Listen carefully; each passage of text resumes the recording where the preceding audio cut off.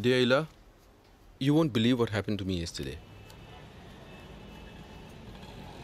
In the evening, as I was walking to the station with Sheikh and we worked together, I felt like stopping to look at a painter's works.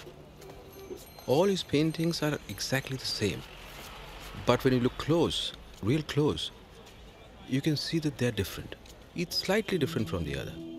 A different car here, a different man daydreaming on the bus there, a stray dog gallantly crossing the street, whatever catches the painter's fancy on that day. And in one of them, I saw myself. At least I think it's me. And then I treated myself to an auto rickshaw. The old houses of boys I used to play with when I was a child are gone now. My old school too. But some things are still the same.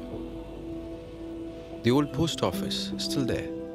And the hospital where I was born and where my parents died, and my wife. I think we forget things if we have no one to tell them to. Sir आपने कुछ कहा? हाँ क्या? आपने कुछ कहा? नहीं